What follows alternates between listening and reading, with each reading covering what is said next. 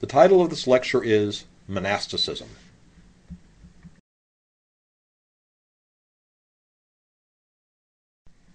What is monasticism? Monasticism refers to the regimen of life practiced by monks. It originated in the deserts of northern Egypt in the 3rd century AD. There are, in fact, two types of monastic life, both of which we will look at in this presentation. They are eremitic monasticism and cenobitic monasticism. Eremitic monasticism refers to monasticism lived in individual isolation, that is, the life of a hermit. Cenobitic, on the other hand, refers to monastic life practiced in a communal setting, that is, in a monastery.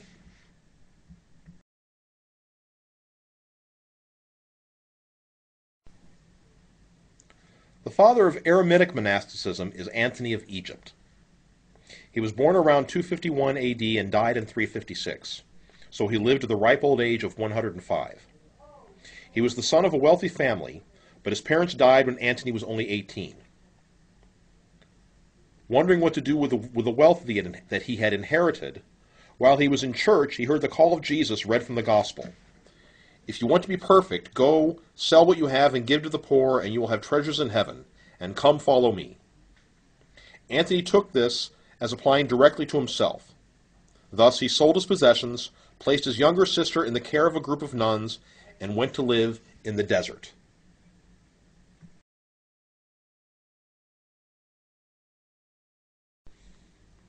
Antony went to live in a remote, abandoned Roman fort. In his isolation, he devoted himself to fasting, physical deprivation, and long hours of prayer. In this situation, he was relentlessly attacked by the devil. We read in his biography, "But the devil, who hates and envies what is good, could not endure to see such a resolution in a youth, but endeavored to carry out against him what he had been wont to effect against others.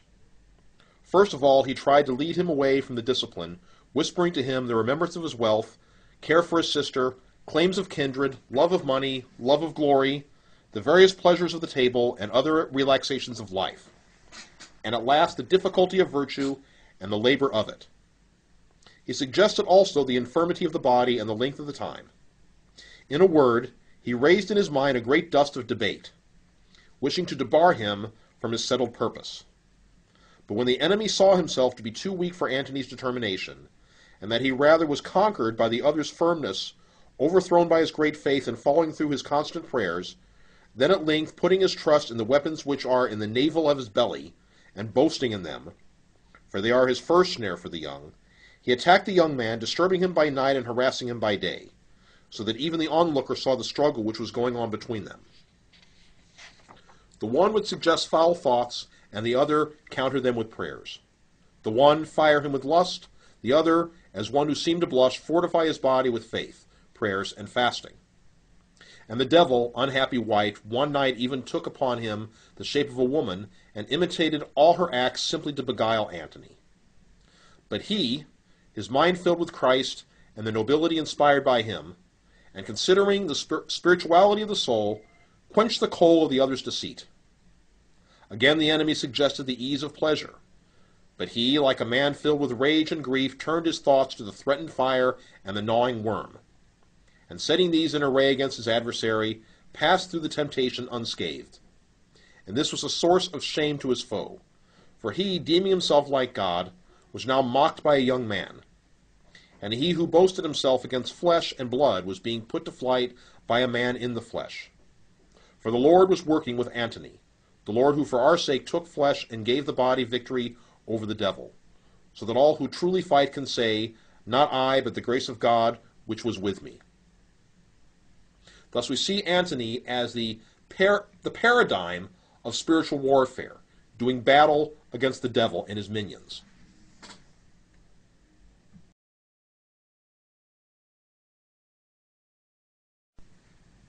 Antony soon developed a reputation for holiness. People came to him seeking spiritual advice, and he attracted followers who set up their own huts near his abode. His life became thus the paradigm or model for the ascetical life, and the life of Antony, written by Athanasius, became widely read.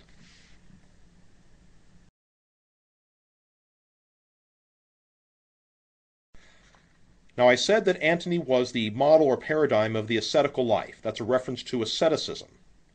Now, asceticism involves denying oneself legitimate bodily goods for the sake of a higher spiritual good. Examples of this include fasting, long periods of prayer during which one deprives oneself of sleep, a bodily good, wearing coarse and uncomfortable clothes, bathing in cold water, and such things. Such practices are always accompanied by prayer and meditation for the purpose of fixing the mind upon God and God alone. Asceticism, thus understood, is essential to the monastic life.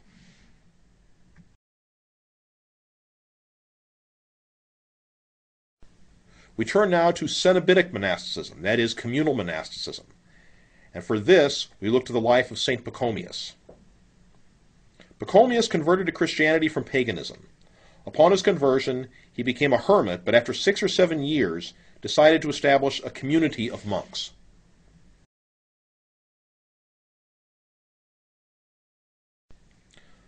Pachomius found that a communal setting, with both spiritual and material support, was the most conducive to successfully leading the monastic life. However, such a life lived in common could easily become chaotic. To offset this tendency, Pachomius composed a rule for monks to regulate life in his community. The rule had specified times for prayer and work. In the course of his life, Pachomius founded a total of 9 monasteries, 7 for men and 2 for women.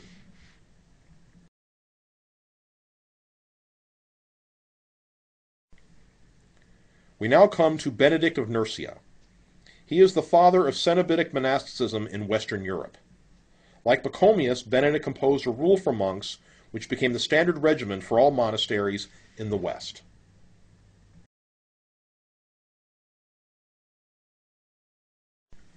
In the prologue to the rule, Benedict emphasizes 2 things: listening and obedience.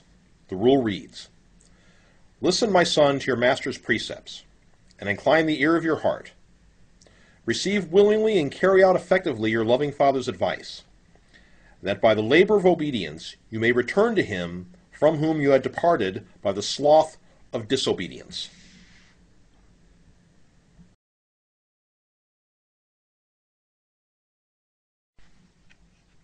In addition, Benedict uses 3 metaphors or images of the monastic life in his rule.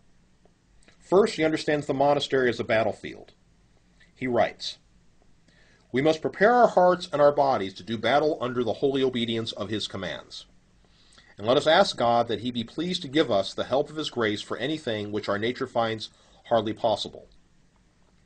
And if we want to escape the pains of hell and attain life everlasting, then, while there is still time, while we are still in the body and are able to fulfill all these things by the light of this life, we must hasten to do now what will profit us for eternity."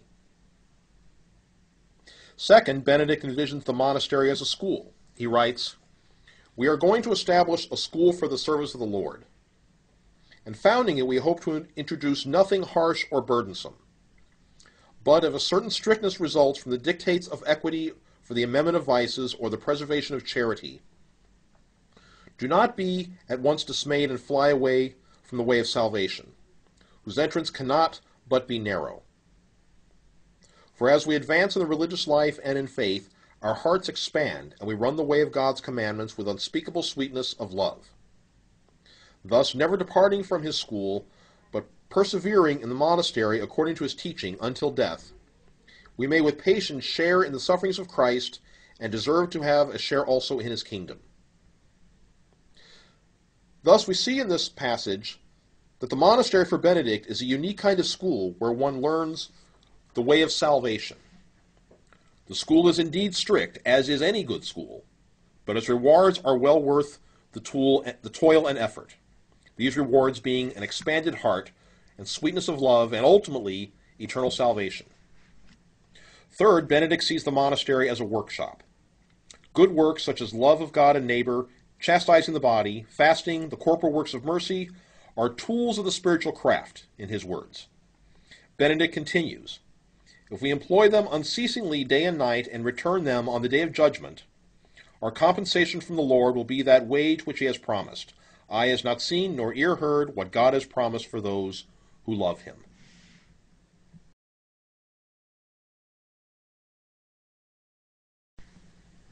Having discussed the origins of monasticism and the founding fathers of Antony, Pachomius, and Benedict, we now turn to the general characteristics of communal monastic life, as it developed in Western Christendom. A monk was required to take a threefold vow of obedience, stability, and conversion. In taking the vow of obedience, the monk promised obedience to the superior, the abbot of the community. This was the concrete expression of the monk's ultimate obedience to God. In the vow of stability, the monk promised to remain in the monastery where he became a monk. Finally, in the vow of conversion, the monk promised to devote himself to the monastic way of life: prayer, asceticism, humility, work, and study.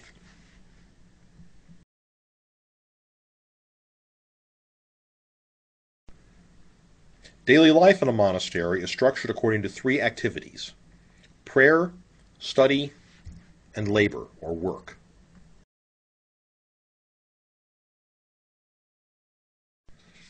The most important component in the life of a monk is prayer. St. Anthony spent hours in prayer. Prayer was the engine both of his personal spiritual growth and of his spiritual warfare. Cenobitic or communal monks practice a very structured type of prayer known as the divine office. It consists of liturgical prayers, psalms, chants, and scripture readings. It is done at the specific hours of the day: dawn, mid-morning, noon, 3 p.m., evening, and before bedtime, and it is done in common. It is so definitive of the monastic life that in the Rule of St. Benedict it is referred to simply as the Opus Dei, the work of God.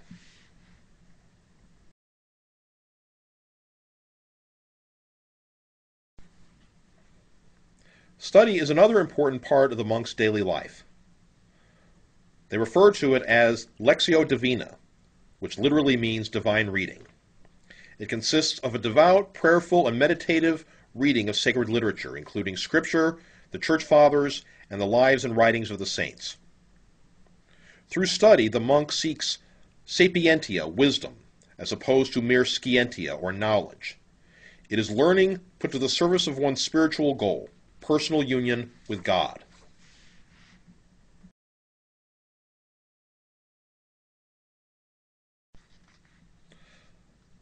Labor is also an important part of the daily life of a monk. Each monk has to contribute to the survival and the prosperity of the monastery. In the medieval period, certain tasks were performed, such as agriculture, cooking, woodworking, leatherworking, and copying manuscripts. Each monk was expected to spend some time each day performing some kind of assigned work. Such practice fostered a spirituality of work. Any task, however menial, is done for the glory of God and the service of one's neighbor. It also fosters humility, which is the chief virtue of the monk.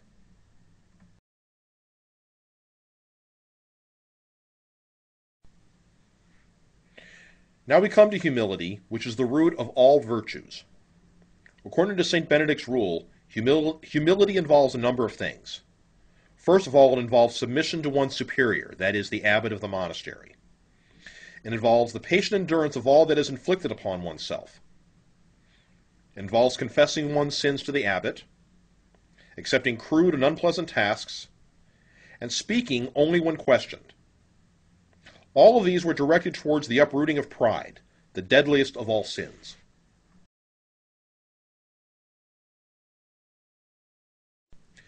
Now the goal of life ordered to humility was the perfection of charity. Quoting the first letter of John, Benedict calls charity that perfect love which casts out fear. It is also a love that fosters contrition, sorrow for sin, not because one fears hell, but because one has offended the God whom one loves. So the whole point of the strict monastic regimen is to become perfected in love for God and neighbor, which is the true root of spiritual, personal purity and victory over sin.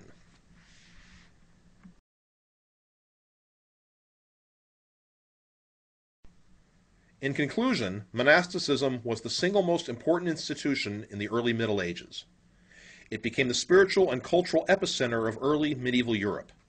In the words of Hilaire Belloc, the great order of St. Benedict formed a framework of living points upon which was stretched the moral life of Europe.